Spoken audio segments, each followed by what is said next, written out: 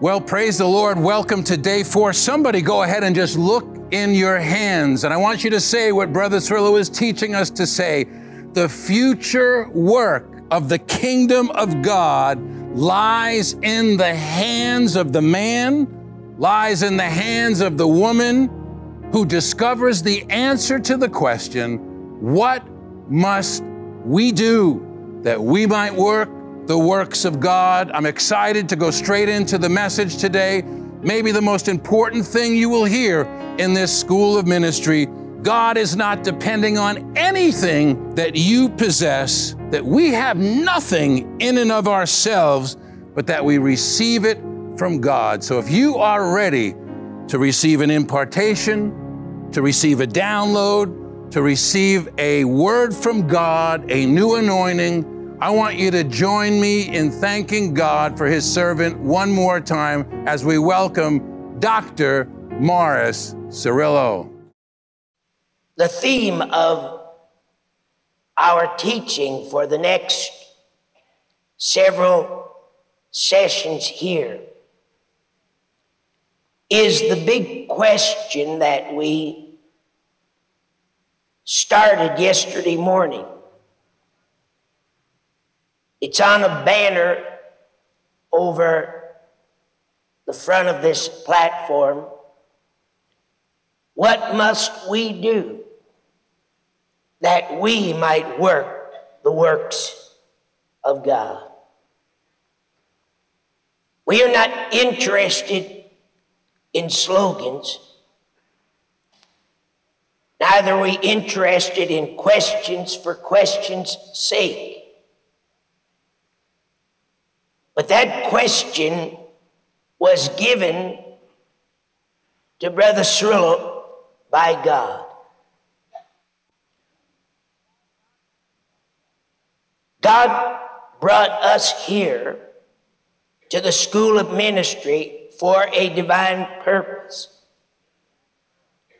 He made to us a threefold prophetic promise. 1, He told us that our lives would never be the same. 2, that when we left this school of ministry, we would know how to work the works of God. And 3, that God would give us a life-changing experience. And that experience would manifest the power and the faith of Almighty God. Remember, the only teacher that we have here, it's not Morris Cerullo, but it's the Holy Spirit. He's our teacher. We haven't come here to sit at the feet of a man, but we've come here to sit at the feet of the Holy Spirit. We are going to go to our scripture text where this big question is found. John 6:28. This question was asked of Jesus after He performed one of the greatest miracles in His entire ministry.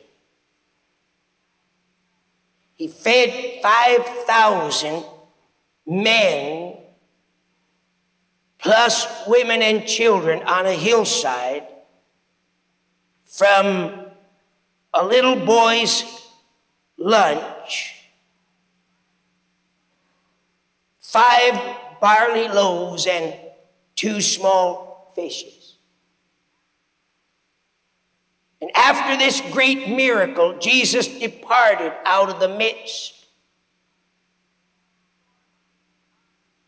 A storm came on the sea. Jesus walked on the water, got in the boat with his disciples. The boat was placed to the other side.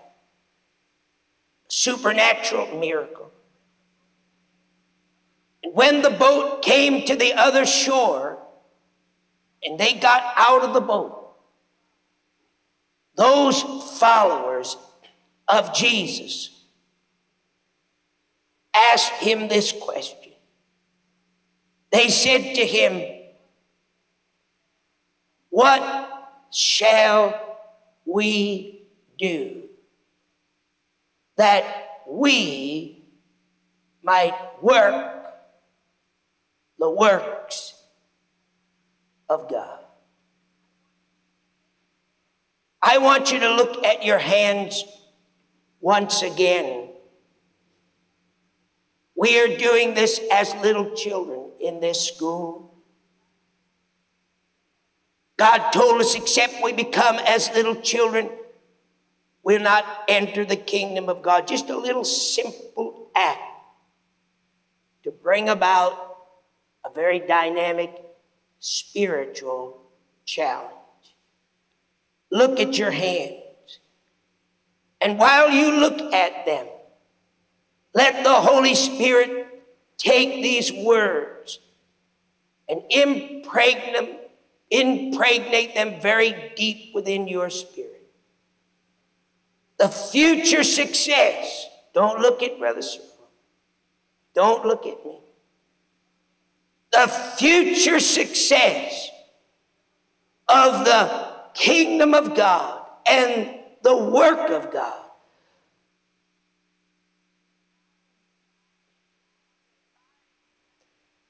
will lie in the hands of those that find the answer to this question. What must we do that we might work the works of God? What must we do? Let's go now to the events that surround the asking of this question, and let God give us the answer. Remember that prophecy that God has given to us. Before we leave this school, we will know how to work the works of God. The 6th chapter of John and the very first few verses, let's begin to investigate the events that surround the miracle which led to the asking of the question. After these things, reading from John 6:1, after these things, Jesus went over the Sea of Galilee, which is the Sea of Tiberias. And a great multitude followed him, because they saw his miracles which he did on them that were diseased. Now, I want to pause here for a moment and ask us this question. Why did this great multitude follow Jesus? The Bible tells us why. Because they saw, not because they heard about a doctrine,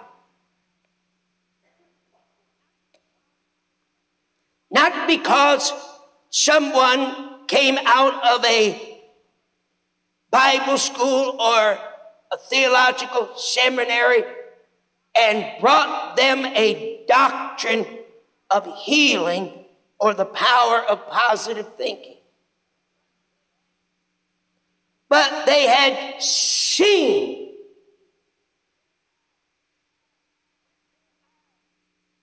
with their eyes the miracles that Jesus did on them that were diseased. Now, as you keep that in your spirit and in your mind, let us draw back on all the things that God has been speaking to us in this school about passing head knowledge and going into the arena of experience.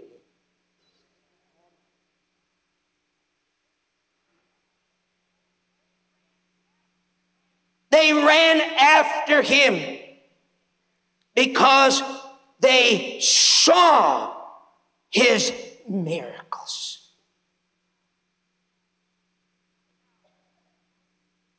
Now, I find it very beautiful that Jesus did not rebuke them.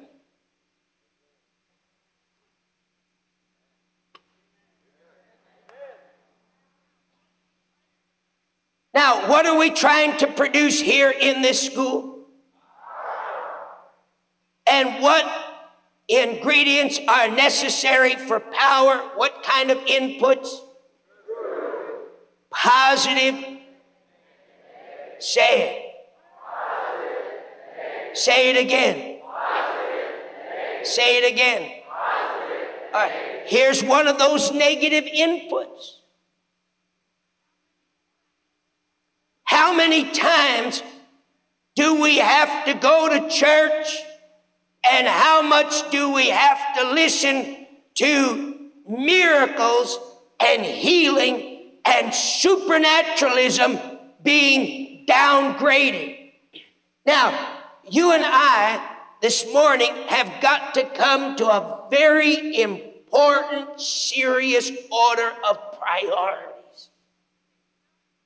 Jesus did not rebuke these people who came running after him because they saw the miracles. He didn't say, oh, go home because all you want is for me to feed you. He didn't say, go home because all you want is to see the blind, see the deaf, hear the lame walk. Go home, get out of here. You're nothing but carnal people. All you want is loaves and fishes.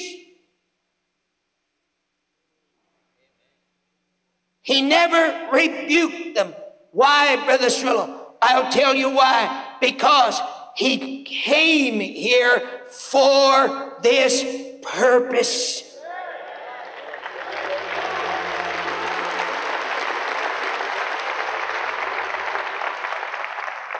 First John 3:8. Listen to what it says. For this purpose the Son of God was made manifest, that he might destroy the works of the devil.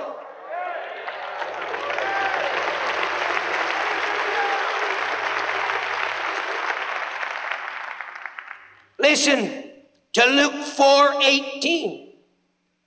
Jesus said, the Spirit of the Lord God is upon me, because he hath anointed me to preach the gospel to the poor. He hath sent me to heal the brokenhearted, to preach deliverance to the captives, the recovering of the sight to the blind, and to set at liberty them that are bruised. Jesus said, I came here for this purpose. Don't send them away. Bring them to me.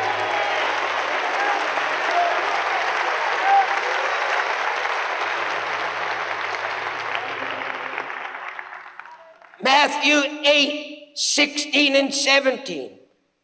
When the even was come, they brought unto him many that were possessed with devils, and he cast out the spirits with his word and healed all that were sick.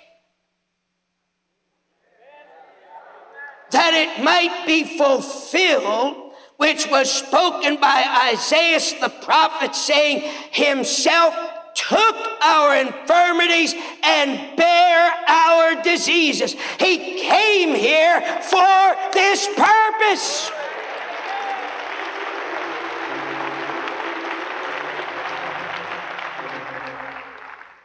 Now, you and I have got to establish, before we go one step further into what must we do that we might work the works of God, we have got to establish an order of priorities. Is the healing ministry? Is the ministry of the supernatural? Is the ministry of the miraculous? Is it a carnal, surface, loaves and fishes ministry? Or is it the true, loving ministry of Jesus Christ? What is it? Probably one of the most important statements that I could ever share with you is this. Man has nothing in himself, but that he receives it from above.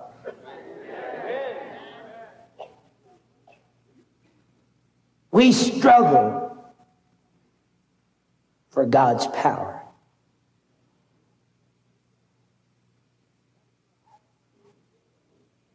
And perhaps today, more than any time in the history of the church, is there a struggle in the lives of ministers, and there's a struggle in the lives of what we call Christian workers, but which you and I from now on will always go by the fact that we are ministers of God. And that struggle is, Brother Cerullo, what is faith? I've heard so much. I've been taught so much. Faith seems to be such an elusive,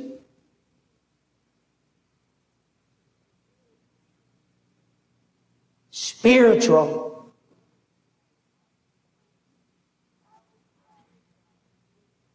how do I receive it? How do I know I have it? How does it work?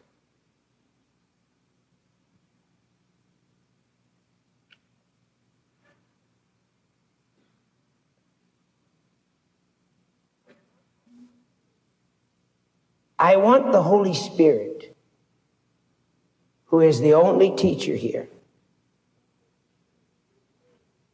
to take us into a new spiritual dimension, a new understanding of this marvelous, wonderful, supernatural manifestation. Faith.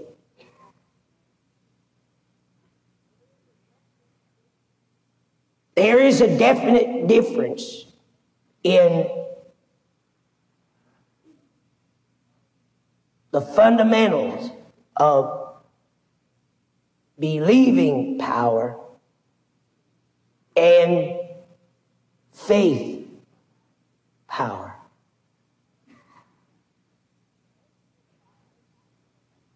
To exercise and to demonstrate believing power, you and I can do this as a result of our natural being.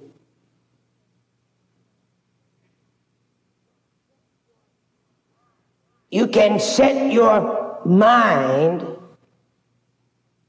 to believing.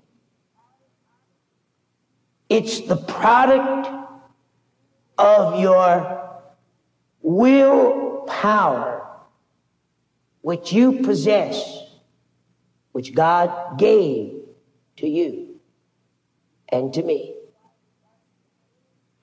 This is why we have so many successful people in the world who know nothing about faith, but know an awful lot about the power of believing. Like the power of positive thinking. And many of these other natural forces that we have within ourselves, whereby we can set ourselves in the direction of a strong, good attitude.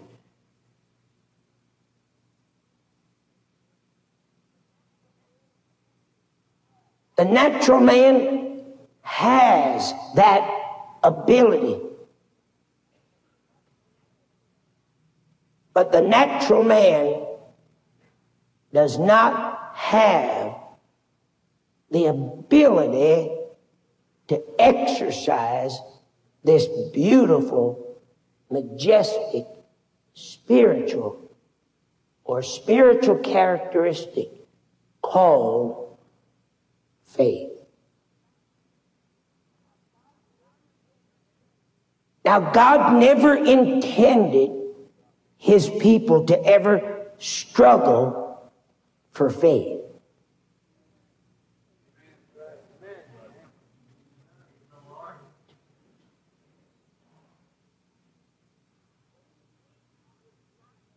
Faith is not the product of man. Faith is not the result of the natural man or any of his abilities whatsoever.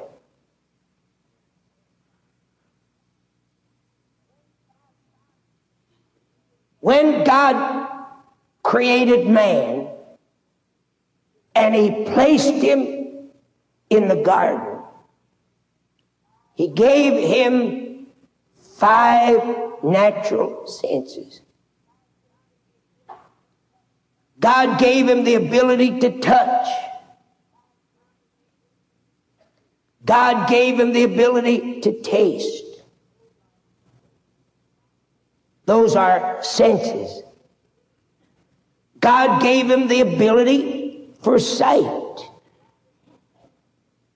God gave him the ability to hear. And God gave him the ability to smell. For some reason, when God created man, these were the senses that man needed to live.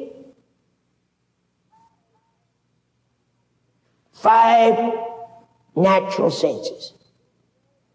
God never gave Adam and Eve the characteristic or the quality or the sense of faith.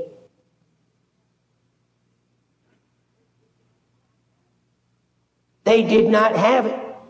And do you know why God did not give it to them? Because they didn't need it.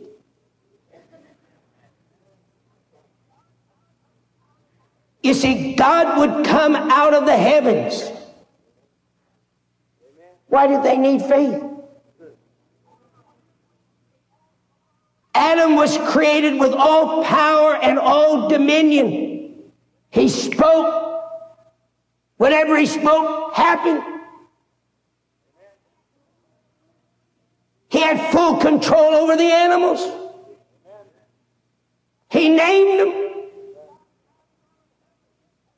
God came out of heaven and would sit with him And there would be a relationship, and Adam and the Lord would sup together, and Adam would worship him, and God and Adam just would have a good time together. Didn't need faith.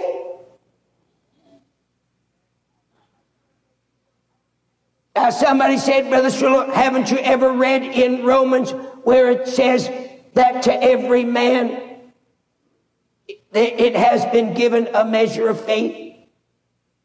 How many of you ever read that in the scripture? Well, please go read the first verse, the second verse, the third verse, and the fourth verse. Read it all together. It says, I beseech you, brethren, by the mercies of God. And it's not written to unbelievers, it's written to believers. Amen. I beseech you by the mercies of God that you do what? That you present your bodies a living sacrifice, wholly acceptable unto God, which is your reasonable. What's reasonable about that? Giving everything to God. Nevertheless, God said it's your reasonable service.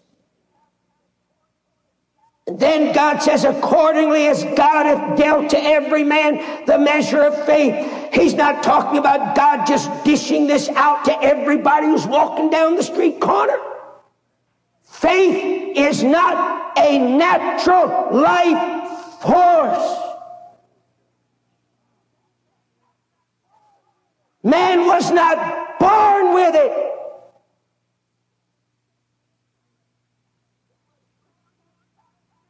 He was born with 5 natural senses. Touch, taste, see, hear, smell. And the Bible says that man was created in the image of God. Now, the only thing that you and I have that resembles God at all is not in our outward physical appearance.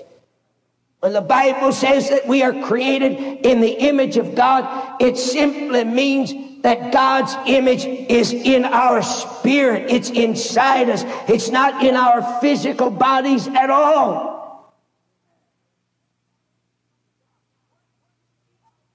Now, what's inside you that's just like God? What's in your spirit that's like God? That's exactly right. When God created us, He didn't make us puppets. There are no strings on Mars and there were no strings on Adam. In other words, God's not up there saying with a string, raise your right hand, raise your left leg, like a little puppet. How many of you seen those puppets, See, God didn't make us like that. God gave us a free moral will. Adam had it. That's what Adam used. In disobedience against God. In the garden. That's what brought sin and sickness and death into this world. Because Adam took this will that God gave him, and Adam used it against God.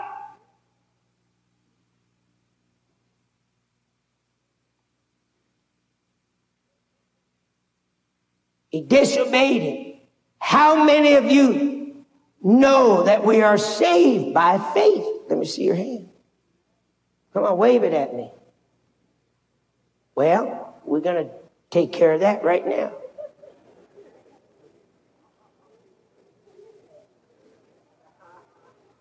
You say, Brother Cerullo, aren't we saved by faith? Of course not.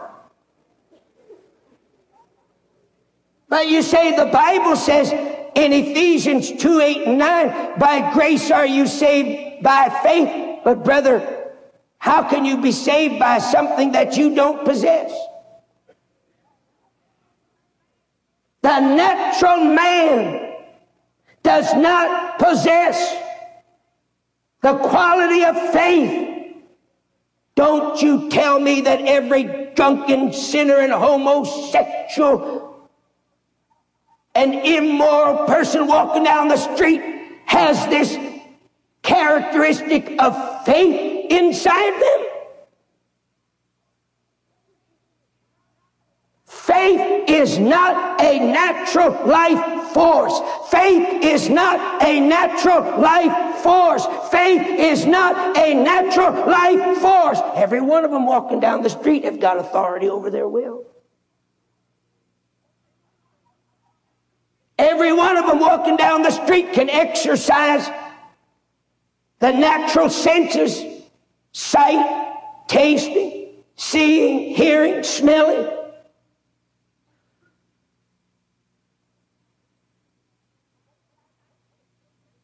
Let's not take the scripture out of its context now. Let's read it all together. Ephesians 2, 8 and 9.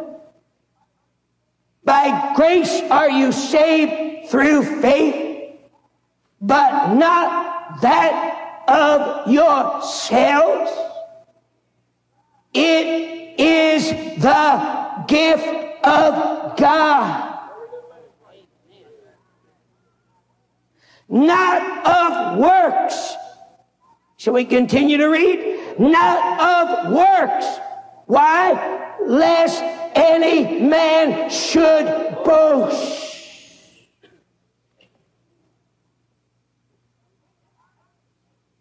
We'd have a lot of people going around this world thinking they saved themselves. But God took care of that, brother. Because He only gave us the ability to do one thing, and that is this. The Spirit of God has been moving over this meeting, over this lesson. It's been like warm liquid fire here this morning, but God cannot break you. God cannot cause you to yield. God cannot cause you to surrender. You've got to do it. There is no way that you could ever convince me that an individual has the ability to be able to reach up and comprehend and grasp God.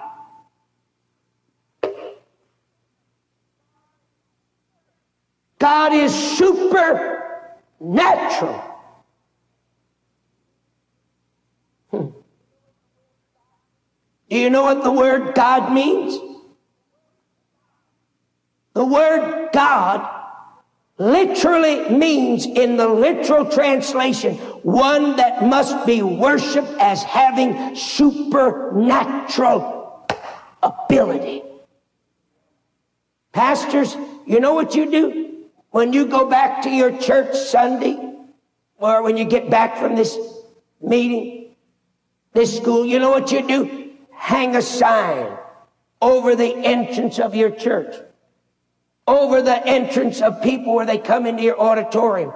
God is one that must be worshiped as having supernatural ability.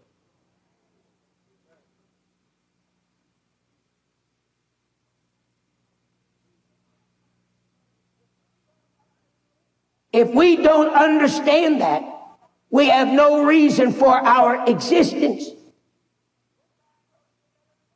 We might as well be another Glee Club, Kiwanis, Elks, Moose.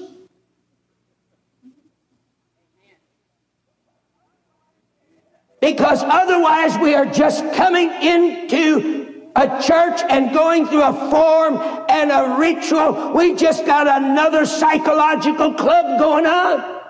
But what makes us different is the fact that the God that we come in these doors to worship is not just a form and not just a ritual, and it's not just some other philosophical philosophy, but our God is supernatural. He is one that demands. He demands we recognize that He is supernatural. He demands it. 90% of the people who get saved really can't explain to you what's happening. Go and look back to your own experience. All you knew was that something inside of you was moving. You wanted to give your life to God. The Spirit of God either convicted you of your sins or of something, and you said, oh God, I'll surrender. I'll give you my life. You came to the altar, or somebody witnessed. You didn't know. You didn't understand what it was all about. But brother, when you got up, you knew something happened to you. Come on. You knew something happened. Your life was changed. What did you have the power to do? You had the power to surrender.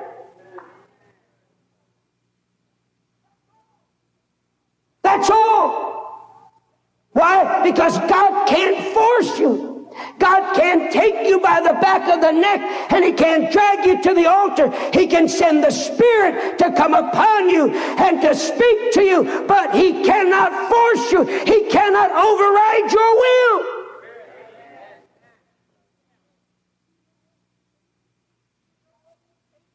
And do you know what basically salvation is? I'll tell you what salvation is. Salvation is this. In the Garden of Eden, man used his will in disobedience against God. At salvation, man takes his will, which is in direct disobedience to God because it is under the curse of sin.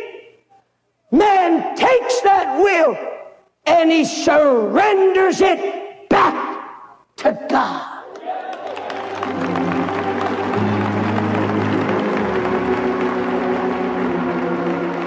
Amen. Amen. And it's no more I that lives, but it's Christ who we allow inside of us to come and live His life and His will and His works through us. You're not going to ever struggle again for faith. When you come to the cross, and you surrender your will to God. By grace are you saved through faith, and not that of yourselves. When you come to the foot of the cross, and you surrender up your will and your life to Jesus Christ, at that moment, brother, up here, something happens. God imparts and impregnates into your being what? By grace are you saved through faith, but not that of yourself. Man has nothing in himself but that he receives it from above.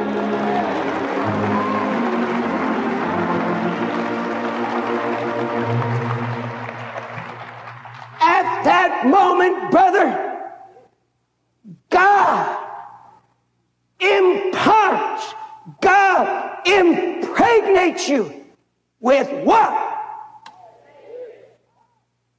With what? With what? Whose faith is it? Whose? Whose? Well, somebody that is receiving something from above, shout amen. Don, what an encouraging word today. Man does not have anything that God wants to use within himself except he receive it from above. Yes, and we may have heard that scripture of John 3:27 100 times, but I guarantee when it comes forth again from the lips of Dr. Cerullo, and Greg, you personally also often emphasize that God has not come to put people under stress, under a list of obligations, even if they promise to read the Bible every day and they get fascinated with one chapter. You don't want them worried that they must do X amount of chapters. So in this context, we receive nothing except it's given from above. And yet Dr. Cerullo has very masterfully also done a couple of things very quickly. He has dismantled the lie of the devil that tries to dummy down the significance of miracles, to trivialize them, or to turn them in, to use philosophy and psychology to make them symbolic, to make them like Aesop's fables or just stories. And he's put us right with that group of people asking the question, and then he's revealed, which I never heard anyone else do, where that question came from. They didn't just come up and spontaneously, but I quote Dr. Cerullo. He said, this question, John 6:28, what must we do that we might work the works of God, was asked of Jesus after he performed one of the greatest miracles of his entire ministry, feeding the 5,000. So just as we are saved by grace through faith, and that not of ourselves, in other words, that even the faith is a deposit from God. Everything that is being presented to you through this proof producer's impartation is coming to you from the throne of God, not as a list of things that you're going to have to fulfill in your own strength. And that's where the humility is going to come also. Romans 12:3, you will not be able to think of yourself more highly than you should, but you will know that God is the one that dealt that measure of faith into your life. So great. Amen. And what I liked about those school of ministry, it's like the Christian life. This Christian life is a spiritual journey. And those school of ministry are also a spiritual journey. Man has nothing in himself, but that he received it from above. And what do we receive from above? We receive our supernatural life force, which is faith. But now, that's why that school is so important. And it's not just about listening to one video. It's even not about listening to one entire course. It is a school. That's why I keep on encouraging you. Be focused as you are. Be serious as you are. And attend each one of the 10 courses, because you are in a spiritual journey, and your life will never, ever be the same. Hallelujah. Yes. You know, Mark, I want you to pray for our viewers, our students here in just a minute, because now we're just past the halfway point in Proof Producers, day 5, day 6, and then the incredible anointing impartation service on day 7. I want to encourage you, if you have not taken advantage yet, be sure this is really the heartbeat of Morris Cerullo. I mean, I could just feel his heart beating as I hold this book in my hand. This is the answer to the question, what must I do that I might work the works of God? And I love this note from Brother Cerullo. You're seeing it again. I shared with you yesterday. God bless you, anoint you, and use you for his glory. That is what the heartbeat of Morris Cerullo is all about. That's what this school of ministry is all about.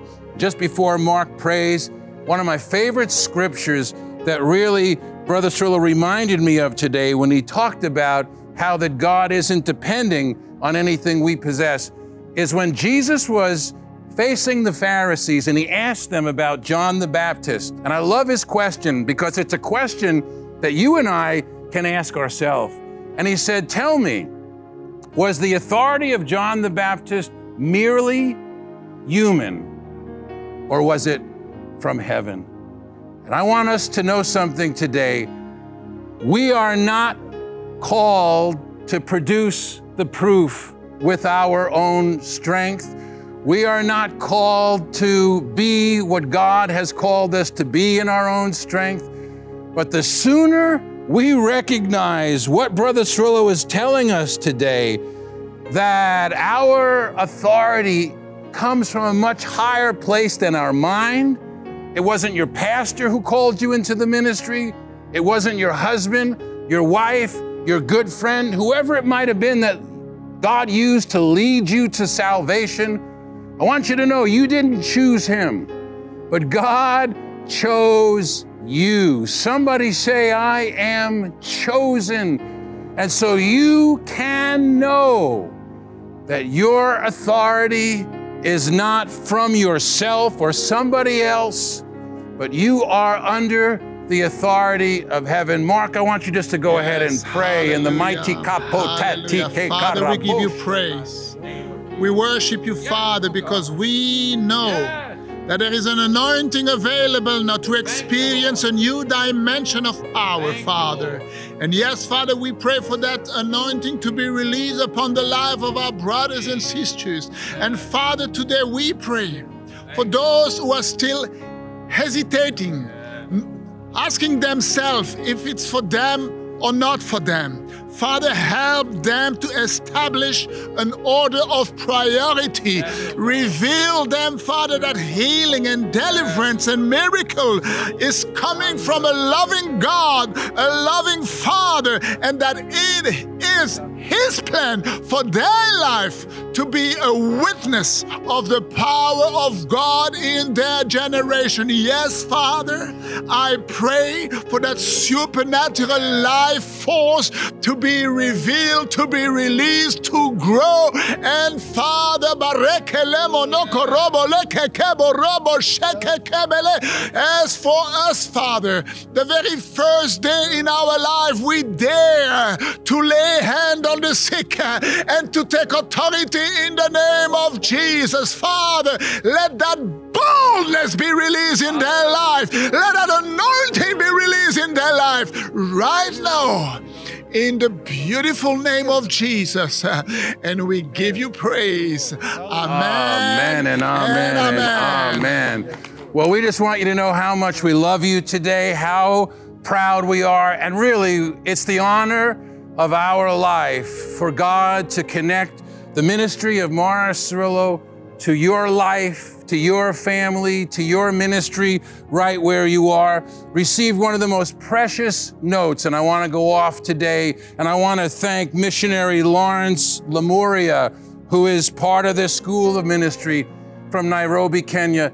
This blessed our hearts today. We read this before we came on Facebook, and I love what Lawrence says, and we love to hear from you, and we don't think there's anything greater we could hear than what Lawrence is saying. And he said this, he said, "Dear team, thank you for the invitation and scholarship for the Morris Cerullo Virtual School of Ministry. I love to be a part of it and everything that Dr. Cerullo is."